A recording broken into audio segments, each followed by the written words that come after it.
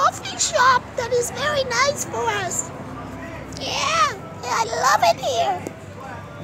It's Shabbat, and I'm thinking about sharing my thoughts about Shabbat and religion.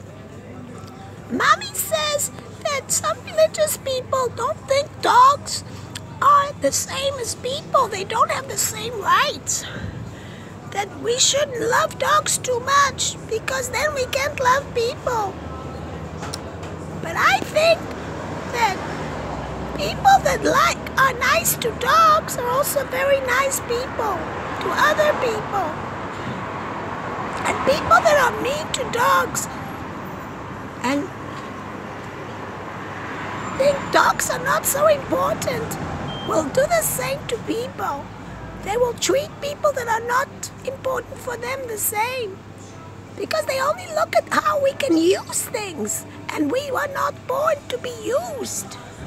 No, we're not. We're born to be friends. We're all born to be together in this world. Dogs and people and birds and plants and the sky and the sea. Very nearby is the ocean, and we're all born to be together, and we have to treat other creatures the same as we want to be treated, I think. And the religious people sometimes are too into their little books, and they forget how to love, how to open their hearts to other creatures. Yeah, I think that too. It's not very nice how they think about us, like we're stupid, like we don't have feelings. But we do, and we feel a lot more than people sometimes. We can feel when people are going to die.